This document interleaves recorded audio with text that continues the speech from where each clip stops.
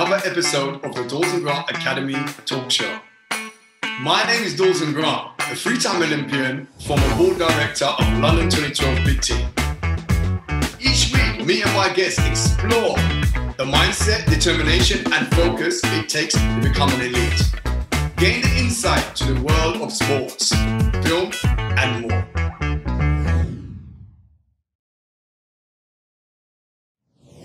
Today's show is sponsored by Argon Utility Solution, your independent gas main service and meter installation specialist. To find out more about them, please click their link in the description below. Welcome to another episode of the Dalton Grant Academy Talk Show. And have I got a treat for you? Yes, I have. With a young artist, songwriter, is well known for a song called Barking. It got to number 2 in the charts in January 2018. No other than Ramon Rochester, aka known as Ramz. Yes, Dalton, how are you? I'd like to say thank you for accepting the invitation to come on the Academy Talk Show. So let's go into it then. That's cool. I can't believe it, you know? The success you had so quick in 2018. Did you believe that song? Or let's go back. How did you come up with the song, Barking? This was natural. It's all natural. There was no like, okay, today I'm going to go to the studio. I'm going to make this song because I know this song is going to change my life or be the start to changing my life and other things. It was more just, I'm going to the studio and enjoying what I'm doing at this moment in time. That transformation, you got to think of it. You thought it did change your life though. What about your friends and your team and, you know, what was it like going through that transformation? The environment it's weird. That's the one that changes the most, your environment. Whether that's where you're living, what car you might be driving, where the places you used to go to before. In what way though? All changes. In what way? Because I know it changes. Yeah, in what way? Because obviously you got the cars, you know, you're popular, it changes. Women, so everybody will be interested in you. For example, it changes. So for example, like going to the places that you used to go to before, I would normally take the bus. Right. But it's not that you can't take the bus. It's more for safety reasons. It's more because you might get actually bombarded, but you don't think in your head you're going to get bombarded. I remember I went on the bus the first time after. I'm thinking, it's all calm, sitting down. Rush of kids, it's literally. And it's like, you can't even do that no more. So it's just things like that. Then your environment, people start saying they might not be able to reach you anymore because they feel like you're unreachable because of the height you're at now or where you are in your life. They feel like you're not. So let's go back to that in your life. So they wouldn't be able to, sorry, say it again? They wouldn't be able to like contact you how they would before because they feel like everything's changed now. So it's not like they could call you before and they're definitely going to get an answer. They feel like, he's busy because we see him doing these stuff now. They feel like, he's most probably forgotten about me. Right. That he's changed into something, but it's not the case. It's now for you to still remain humble in a sense. So how do you personally handle that? Because obviously you have changed, but into the work that you have to do because you have a bigger responsibility because you have a huge fan base. So what is it like? Because you might be playing out in gigs maybe to 200 or 300 people now. What is the biggest platform you played on, would you say, since you Wembley Stadium, 90,000. 90,000. So what was that like? Your first stadium going out? That was a learning curve. Even though it went wrong, that was the big change. That was the 360 turn for me, what made me realize. So what went wrong about that? Massive experience. So everybody's dream to kind of sing in front of a huge crowd. Yeah, exactly. Yeah. The performance itself with the mic, the in-ears, and this is something that I'm new to. So I've never done this before. So I'm going out on a stadium platform, 90,000 fans, 90,000 people. There might be everybody knew the song in that stadium.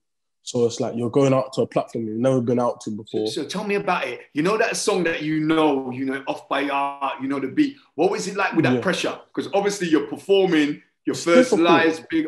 How did you feel? Was you scared?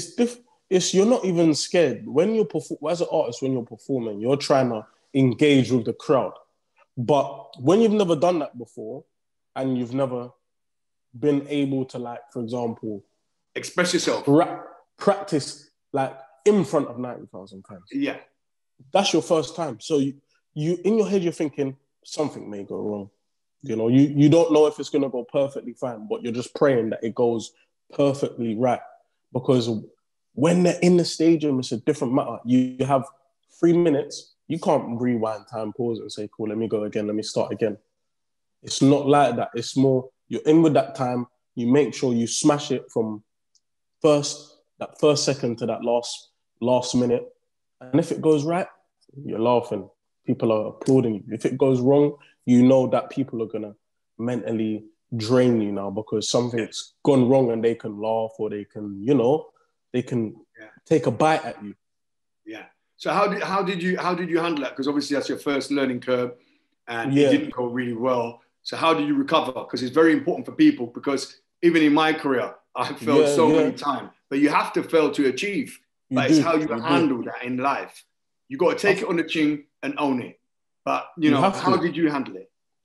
I must admit, the first week I said, you know what? I need to come off socials. Came off socials, but then the week after, I said, there was an event in Birmingham, a Spotify event. It was one of like their first events where they was touring. They was doing Birmingham, London, Manchester, their big Spotify event, huge event. And I said, you know what? I'm going to perform there and show people, look, yeah, it went wrong, but I get back up and I still do it. Because any person that could have gone through that could have just said, you know what? This is it now. That's me done. I don't want to do this no more, because I've been on the biggest platform there is and failed. But me, I was like, I'll be back there and I'll have my own set and perform my own songs or have my own show. Yeah. And so where did smashed it? So where did that come from? Because you know that the foundation, you jump really good. Would you say that's your upbringing? You grew, the area you're in trained you for that, even though it's a massive scale. But what would you say you as Ramz, a person? Because the success is a success, but it's always. Yeah. I would more say that comes from my household, seeing how my mum said, cool, I'm going to do this. Doesn't work. Okay, I'll do this. I'll do that. And then get to your destination still. Yes. So it's that, your mentality. Mindset, The mindset of saying, you know what, even if you don't do it now, it doesn't mean that you can't do it the year after or the year after that or tomorrow or today. Do you get what I'm saying? So it was the mindset of, cool, it's gone wrong, but it's not the end of the world. We go again. So how do you feel to the youth now? Someone who just, I keep saying sprung to fame so quick. Do you feel like you're a role model? Do you feel what would you give to the youth of today?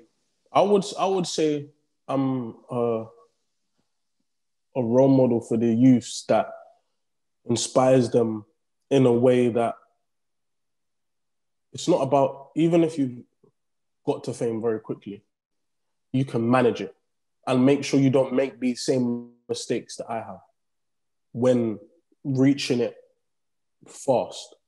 Because what I would say to everybody, it seems fast, but then when you're looking at it from my point of view and my friend's point of view, it's like we've seen what he's been putting in. So we know that this ain't just happened overnight. This is what he's actually worked for and deserved. But it's like, it's gone to a stage where it's higher than what we thought he would get to right now. So quick. So that's what you can be honest with yourself with and say, right, this was very quick. I understand that. But it doesn't mean that I haven't been working and I've just got it by luck. Because there's people that can say, no, listen, the guy's been working. So when you're that person now, you need to remember that, bro. When you're getting there, always remember, you didn't just get this quick and laugh and think, oh, yeah, that means that person's rubbish now or that person's... Respect the peers because they've been working to get here. But then also understand you're not here for just any reason. God's put you here and this is a trial period to show you where you can be. So don't just take it and think, yeah, I'm finished now. I'll put my feet back and that's it. You still got lots of work to do. Definitely. You understand? So when you was growing up, who did you look up to? Who was very influential people in your life? Was it family, uncle, aunt? It's more, I would say it's more my mum. My mum being someone that raised me by herself, and my auntie and my grandma, it was literally, I was in a house surrounded by women. So I've always had that kind of respect. And, you know, I feel like that's a lot when you have a lot of respect for women and don't do certain things that happen in this life we live in today. Yeah. Because it then means you can respect a lot more of the stuff that you do when you see, well, women go through this, women go through that. So it was them where I got my kind of, not let's say inspiration, but more, okay, cool. I see the strength that you guys have.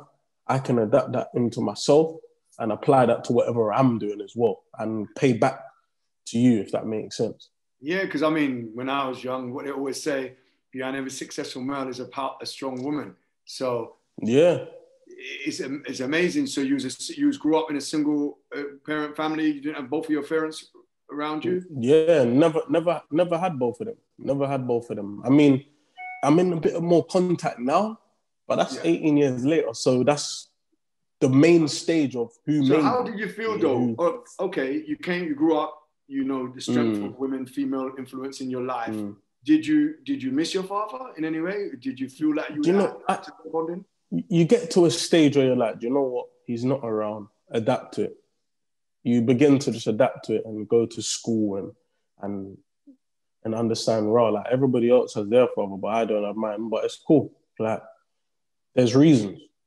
Maybe this is a part of the story that I get to tell later on, and it is. You can be successful because without that person who's meant to like not necessarily shape you, have those conversations that you can't have with your mom. Yes, that you need to get out of your head. So did you have any male figures in your life, uncles or aunts, or would you? I mean, it's always. I can't say I did. No. Yeah, I can't say I did, and I can't say I never. There was mostly my grandma's brother, but it's different. He's in Jamaica. He's coming back and forth. It's not like, oh, by the way, uncle, this is going on. What do I do? It was never that kind of comfortability that I was able to have with him. Right. So that's brilliant. So who did you look up to when you was youth then? So who did inspire you? Football, basketball, rugby? What inspired you? You know, the best person for me growing up was Thierry Henry. Whether that was on or off the pitch, it was for me his personality. It was when he was scoring goals. It was his determination. It was, for me, what everybody looked at him and he was a legend. His legacy, whether he steps back on that pitch again, has been left. When you say his name, you don't even have to explain what he done. You just say Thierry Henry. Yeah, I know what he did. Yeah. Right.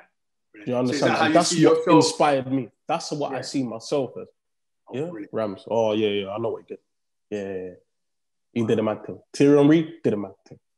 So that's what I kind of got that thing of, I need to do that. Whether it's once or twice or 3 times, I need to do that where people can say my name and they'll be like, yeah, he did this. Have you got a plan for that? What is your plan for longevity? Yes, you made it very quick. Getting there is easy, but staying there is not so easy. So what is your plan? Thanks. Give us your plan. My plan is to always make sure I'm never forgotten. If you're never forgotten, then you're here for a long time. And the way I plan to do that is by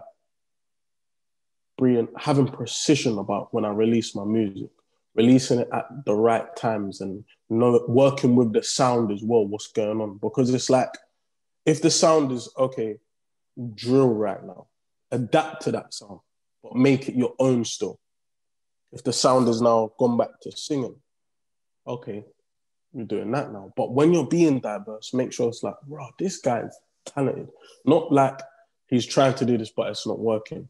Make sure you're putting all 100% into it, and you can see that this is just a talented guy that just can't just do this and do that. He is meant to do all of these things. And this is a part of who he is. And he's adapting to everything. And you'll be here for the long run. I mean, I love it now because when I see music, and what is your genre, would you say, of your... What do you mean? Explain a bit more. Instead of the music, is it rap, Afro beats, what, you know? How do you see yourself? You know what? I don't like to be big-headed, but I know what I'm good at. And I would say a bit of everything. I come with a bit of everything. You know how some football players, they come with pace and shooting and dribbling? I come with a bit of physical, defending, dribbling, maybe just not the goalkeeping thing. But I come with everything because if I played you about 5 songs, every song's going to be different sounds. And you're going to be thinking, bro, like, yeah, you're going to be thinking, oh, all right, let me hear that one again. Okay, let me hear that one again. But that's what I love. What I love about you is that energy, that swagger. Was that swagger? Was that you? Yeah. Because I know when you got a swagger, people know because, you know, people want to be you. When they know they can't be you, they're going to hate you. Because you're born with energy that people could sense that energy, the way you move. It's true. It's true. Know? And you seem like, as a person, that I can imagine the banter with you and your friends, you know? Yeah. It's wicked, man. It's wicked. You got, like you were saying, the swagger, I feel like you just got to come with a balance of everything and make sure it's all on the right and then just be consistent and maintain that so that people can look at you and be like, yeah, that's our king. That's our Thierry Henry, but in the music. You know what I mean? And I love it. I love it, Ramz, because when I was growing up, we had to look at the Americans. The Americans had the swagger. Yeah. The British was a bit stiff, rigid. But when I see the young generation of artists, even though they say you don't know list, but you're bringing it. I know that you're learning as you're going along because things are happening. Yeah, 100%. With the money 100%. And so forth. But, you know, hoping only time will tell that you are level-headed and you can uplift people. Because, you know, 100%. You are a brand. You are a brand. Yeah. Even on that, Dalton, I've had to rebrand as well. Yeah. I've had to turn things around and rebrand. But that's what comes within music. You don't, because I got there so fast to a level where I was like, bro, I wasn't even ready for this. You have to be true to yourself, look in the mirror and say, was I ready for this? I can say, no. I don't even know myself yet. So it's like, I'm here, but now I need to come here and reach there. So now I'm about here with where my music is or taking me to, and I'm not level with it. So now I'm thinking, bro, to get there, I need to rebrand. I need to figure out, okay, this is my style. Because it's easy to lose your head in this game and think, all right, everybody's driving this car. I want a Mercedes or a BMW. I want the biggest, or the Lamborghini Urus or the G-Wagon. Okay, I want to wear designer. Let me go Selfridges, Harrods, waste all my money. Why don't you invest in yourself? Get a house. Whether you're renting or buying, you've still got somewhere to live. And you can still say, this is what I have to show for myself. When you go on holiday and come back, and you're going back to yours, not your mum's or your dad's. You're going back to yours. And then you've got other stuff like business. My business idea is to open up a bowling alley because that's what I like doing. And that there, everybody goes bowling. It's for the families and friends. Everybody goes bowling. That's long. That will last forever. Yeah, that's and great. Then you build on that. You feel me? Yeah. So it all counts as the rebound where you're like, okay, cool. This is what I'm doing now. This is when I pass my time, when I lay my head to rest. Everybody's going to remember this is what I brought to the table. Yeah, that's brilliant. That's brilliant. It's nice to see that you're thought to the process and there's a plan. There's a plan once you started, or even if there wasn't, but there's a plan for longevity, which is important. So what would you give to up-and-coming artists in a sense of to handle a situation of being bullied by the fans, let's say? Do you know what? That's the hardest thing. Because you come into a game where you feel like, right, everyone's going to love you and respect you. But that's not what it is. As much as it sounds like the best thing. There's wicked perks. But every time I sit down at the end of the day, I think this is a competition. And it's people in the industry, your peers, that are against you, and the outside fans that are judgmental on what you do. You cut your hair, they're saying, why did he cut his hair for? Then it's like, bro, I've got to do this for them, when really and truly, you've got to do things for yourself. And then people be like, we love this guy. But when you're doing, I don't like to use the word bullying. I like to say people's opinions are getting the best of you. Yeah. That's when... It's just their opinion. You can't control people's opinion. You can't control it. But when there's so much opinions that are the same, and that's when you see people like myself that begin to dip, and the peak begins to get low because you feel like it's getting the best of you. Human nature. But experience to me, I've had that before, and I handle it. And I handle it by blocking out. I learned the art to block things out. As long as you don't put your hand on me, I'm good.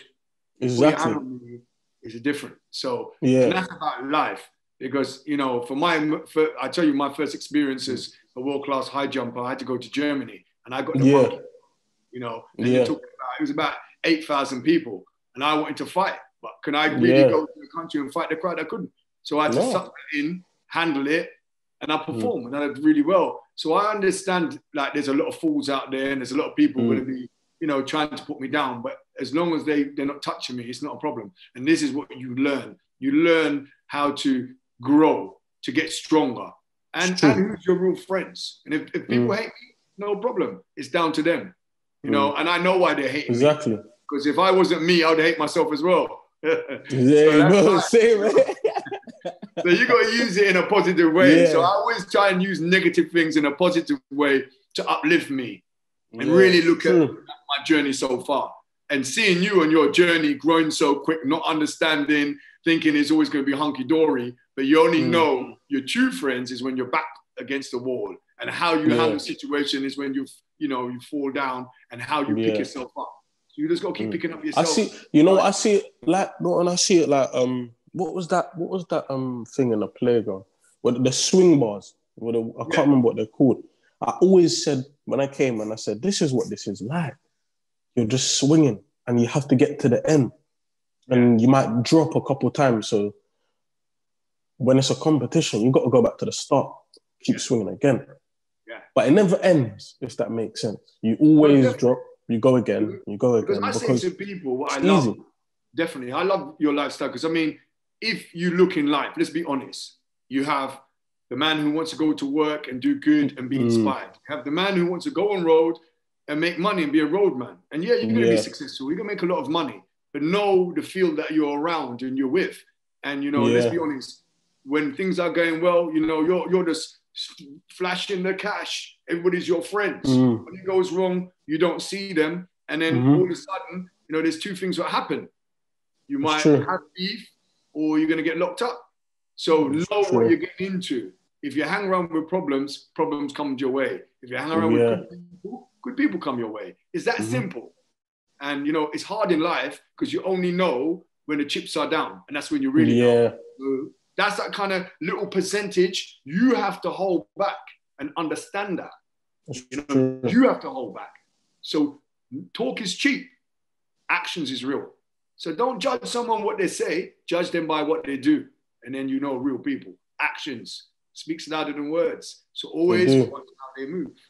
You know? So what's your plan now? Is there any new songs or?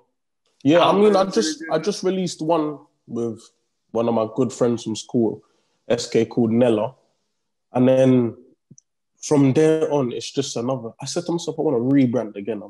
Now I know who I am. I want to stick with that.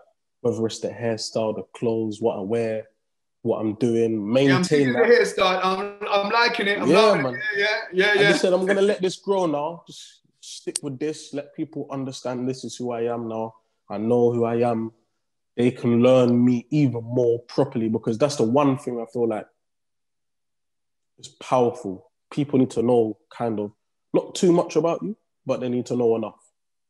And they need to learn you and be like, yeah, This is our artist. This is who he is. He comes with this. Calm. I love it. So it's more that, and just, I feel like the reason I got to a place where I got to was just enjoying and being real with myself and doing things that I liked. Even though when you get to a stage, you know, when they say, raw, you need to have a massive shoot, you need to do this, you need a big budget. But then if you think about it, if that's the process to get there, why does the process change now to get you to a higher level if I got myself to a place where it was like, I didn't need all of that? So how can you tell me? So now it's like, okay, my theory of it now is I'm doing what I used to do back then. Not the sound, but I'm keeping it real. That's how you're going to see me get back to a stage, because I can show you that I don't need to do this. I don't need to do what they do. I'm doing what Ramz does. That's right. I love that. And I'll be there. So can we see you scream? Can I see you in a movie or something? Because I wanna act. I wanna do all these stuff.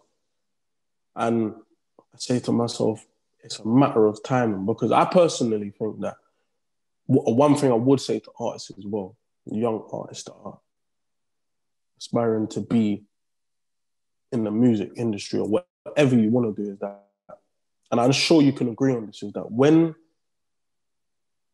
you release a song or you do something, so high jump, you fail, you don't come first, second, or third. You think, oh, this is it, I'm never going to come first, or I'm never going to get 1 million views again. So then you forget, and it's like, you forget everything that's happened and how you've got there. And then it comes again and you fail again. And then you come and it's like, boom, first, 1 million views. Like, rah, you feel good about yourself. Then you start to remember, like, rah, this is simple. This is easy. Then you do it again, and it happens again, and you fail. That there is the most difficult thing to do with after succeeding, because it's like, why am I failing now if I was just doing well? But the mindset that you have to have is that if you've got to this place before, of course you can get there again. Yeah, it's easier said than done, but you're not doing the right thing. Or there's a reason. There's a reason. I said that to Linford Christie because I was interviewing him as well. And I said, what goes into easy is not easy. And the thing about this is that when you're talented and things come very quickly, you can't appreciate it. And you only appreciate when it goes wrong. And that's the thing about it. You're trying to find something that you've done natural. What you need to do really is actually learn from your experiences. So sometimes you have to go through things to look back and then, okay, that's what I've done. And it's nice to know that that's what you're doing now. Yes. You've got experience and you're going to look back at yourself and look back at those things and grow from that. And now when you know, new Ramz, which I can see, mature, level-headed, and people of that. And that's what we need. We need real role models. Not people going out there and feeding the wrong information to the youth that, you know, it's not attainable, that they can't reach and they can't achieve.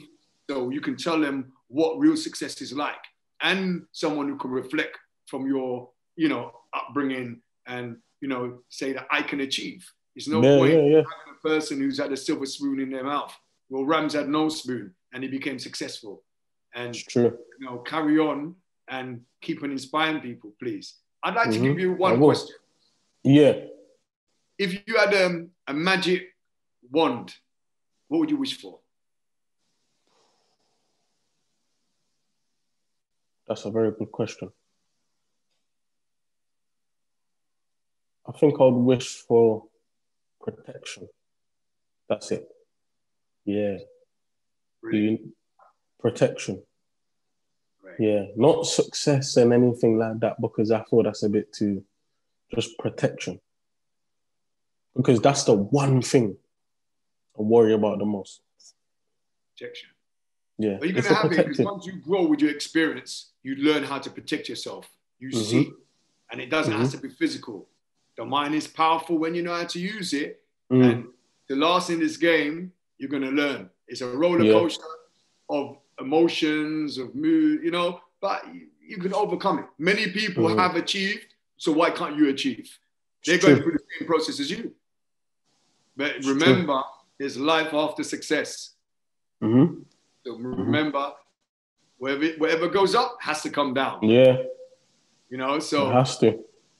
You know, it's a pleasure again. Thank you for, you know, accepting the invite on the Dalton Grant. Yeah.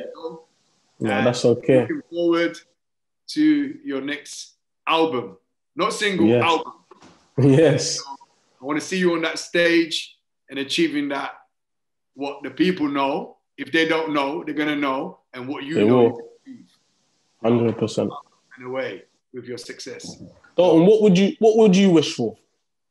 Oh, you're throwing back at me. What would I wish for? Yeah, what would you wish for? Well, I would wish for everybody to be on the same playing field and see who's a real man. Because people always have excuses and think that. I would like people to be all on the same playing field and then see who's real. Because everybody's always got, you know, to say we should be doing that, and it's always talking from outside. But I'd love them to experience what we're experiencing, success, and how hard it is. Because when you experience things, then you would respect people and appreciate it. Yeah. Easy from sitting outside. So I would like everybody to be on the same playing field, and let's see what happens. Let's get it down. It's true. It's true. Yeah. So, I like that one. Yeah. Thank you anyway for the feedback. That's all right. You take care and have a nice day, yeah? You too. Take care.